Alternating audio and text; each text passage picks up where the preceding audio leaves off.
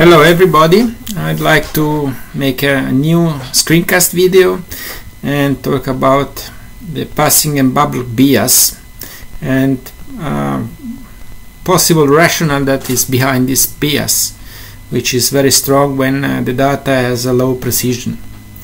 Part of this work is available, actually complete work is available on GitHub, so I have a blog on GitHub, you can visit it. This script is available as gist script on GitHub, so you can run it by yourself, and this is actually a suggested reading. This is my article in 2021 where I described already this phenomena of bias. In this case it was chapter 2.6 of the article where I just reported this very bad effect on Passing Bablok methods. So let's start. We have two functions here at the beginning. We have pair slopes, which is a function which calculates all the possible pairwise slopes for every pair of points, which is interesting because then we will make a determination of the offset of the slopes. And this is the data generating function, which is always the same since 3 years. So I just added here this variable to set in manually the precision of the data. And now we start with 4-digit precision and a data set of 100 pairs. So I use a set seed so you can reproduce it, and this is the data set. As you see, this is a typical data set where we have a first digit and then 3 positions after the comma, which are defined. And actually it's not very common in laboratory to have such a high precision, but this is actually where we start from. And now I am going to use MCR PaBa package instead of the plain MCR, because we will later use also the M-dabbing regression. So basically you can do all this first part of the experiment also with the MCR plain package without PaBa, because the function here PaBa is exactly the same. It's a fork, and I just added a couple of functions to the forked package. So I load the package, which is available on CRAN, and let's do the first regression. This is first regression with 4-digit precision. Then I just make the rounding here, so I take the same data and I round it down to 2-digit precision, and you see it's the same data as before but just rounded. We can watch it like this, you see, and then we perform again Passing Bablok regression, and we plot the result, and as you see the result is quite different, despite the fact that the data is just only rounded. The rounding is also a little bit visible because there is more order here in this picture, and several points that have slightly different values here are just aligned, like for example these 3 points and these 3 points, but basically it's the same data set. But you see there is a quite striking difference in slope, and the biggest difference actually is in the confidence interval, more than in the slope.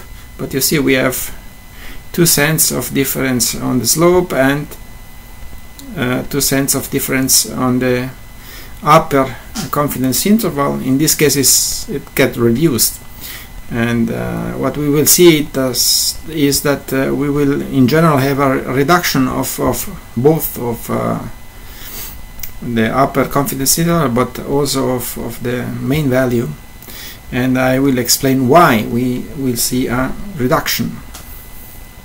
Now to see it, it's necessary to find out the so-called offset for the Passing Bablok regression, and if you go back to the paper of 1983, you will see that in the procedure of finding out the slope for Passing Bablok, we first make all the possible pair of points and we calculate the slope from them, and then there is an offset. This means that you have to move the position of the median exactly by this quantity of units.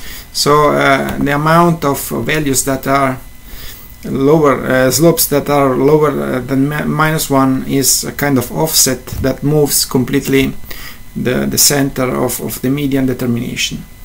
And to do that, I just use the script above, and this generates all the slopes, and you see I get actually 4,950, and among them 1,000 are printed. But if we count how many are lower than -1 slope, we have 134 slopes. And indeed, if we watch this table, we see that at 134 exactly we have -1, and then it starts to be larger number. So it's really that. And if we do this the very same but on the rounded data, so we calculate the slopes and then the offset, you see that there is a striking difference in the offset, which is smaller. And this is probably the reason why the slopes in general with Passing Bablok, if the data is rounded, is just estimated lower than what we would expect, and this explains exactly what I described here, what was here. This experiment, so I generate synthetic data with a very well-known slope, and then I test how many times this sample gets validated and how many times it gets rejected. So this is actually a power test, and as you see with classical PaBa, we have a higher probability to validate at a slope which is something like 1.03 instead of 1. And this is in black. This is the classical Deming regression, which is pretty symmetric and gives no problem. The classical PaBa is terribly shifted. There is a bias, and this happens with 2-digit precision, like we have already seen in the script. And actually with the equivariant version, which is a more modern PaBa algorithm, we also see that there is some asymmetry, and there is a higher likelihood to validate it at higher slope than at lower. So it's not it's better, but it's not good. Always with this low precision, which is a very common thing in laboratory.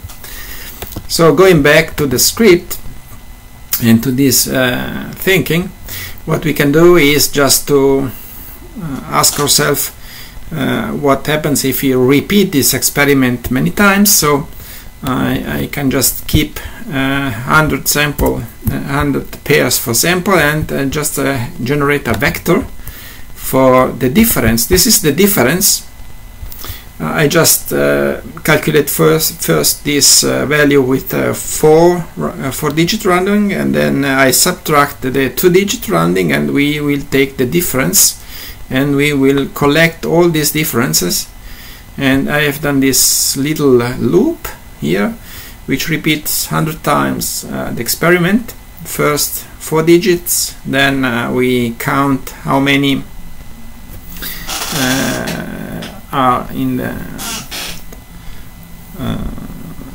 how much is this offset here, and then we do this offset for the rounded data, and then we take the difference, and we will have a nice vector of differences. So I set seed, and now we have to wait probably 1 minute. So I just execute the script, and we wait a little bit. In the meantime, I can just mention that this asymmetry is completely non-observed if we use other methods that I proposed. Where are they?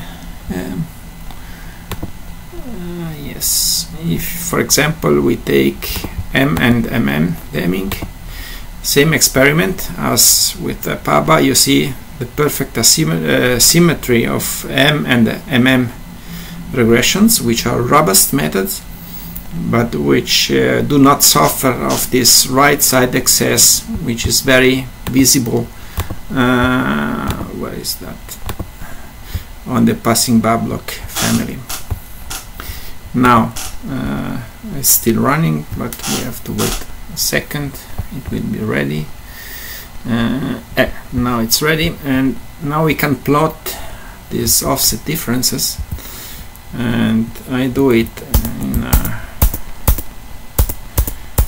creative way. I do a kernel density plot here and a box plot. You see the 0 is right here, but the differences are not centered on 0.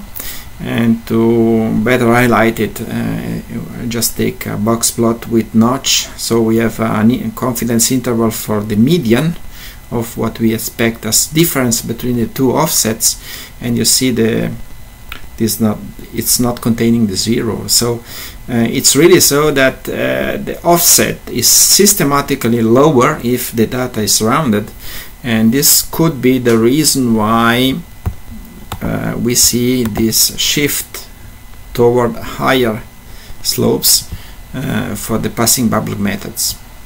And this is actually the very first take-home message of this video.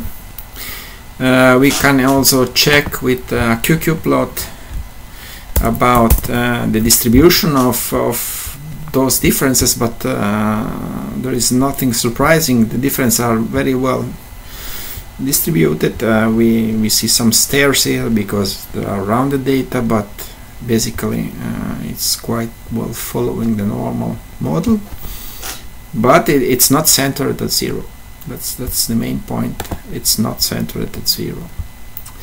If we repeat the regression but with M damming, what we see is I generate again with the same seed data, because I have overwritten it.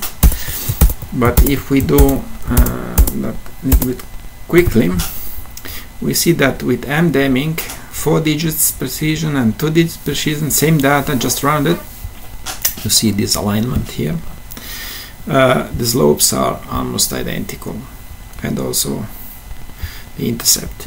And actually, if we watch at the coefficients, we won't see that big difference like in the Passing Bablok method, for both for the main value and for the confidence intervals. So there is no big influence of the rounding on this method. And the very same happens also if you take a Bayesian approach. You can try my author package, which is Restan BDP, which is a Bayesian damming regression package, and we can run it in a robust mode, for example with 5 degrees of freedom for the residuals. And this is for the 4-digit precision, and for the 2-digit precision we can run them. It's a bit slower because we have to make a Bayesian sampling. It's very appropriated with small samples. The method is very nice on that. And actually we have this function which plots everything. We have slopes with interval confidence, and we have also the pairs plotted here with Malanobis distance testing already here calculated, and we do for the 2-digit experiment, and as you see the differences are very minimal. So there is practically no influence coming from the rounding if we use a Bayesian method, but exactly the same can be told with M damming. But on the other side, if you really insist on using Passing Bablok, you will run into serious problem.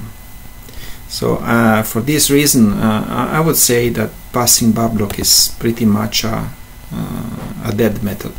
You should never use it anymore, not at least not just thinking that it's just a solving method for everything. You really have to investigate and decide if your data is appropriate to be used, to be analyzed with Passing Bablok.